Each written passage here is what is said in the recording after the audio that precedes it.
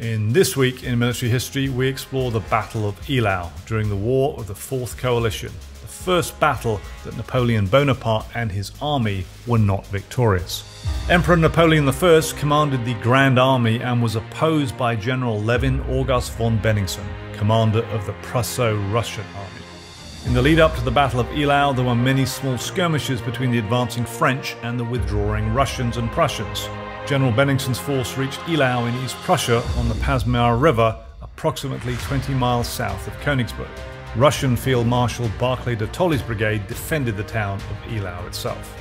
French troops arrived on the afternoon of February the 7th in Eylau to prevent General Anton Wilhelm von Lestocq's Prussians from joining Bennigsen.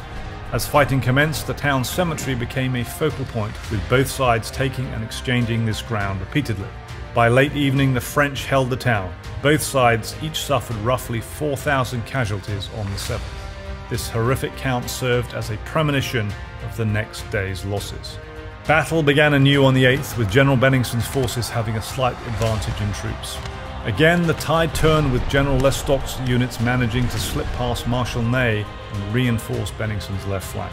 Napoleon himself attempted a diversion to buy time to gather his troops into line, and once he decided that it was time to attack, he ordered Marshal of the Empire Pierre Augereau's divisions forward.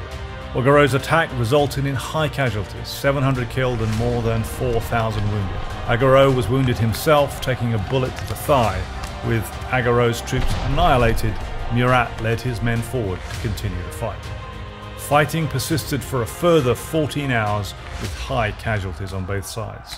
On the bloody snow, neither side was able to claim decisive victory. For Napoleon, however, who had been previously victorious in battle, it was his first stalemate. Even as the French withdrew, Napoleon's troops were devastated to the point that they could not give chase. The casualties for Napoleon's forces totaled approximately 18,000 killed and wounded, with another 1,000 men captured. The Prussians lost 23,000 men dead or wounded, with another 3,000 men taken prisoner. Join us next time for another segment of This Week in Military History with the Pritzker Military Museum and Library.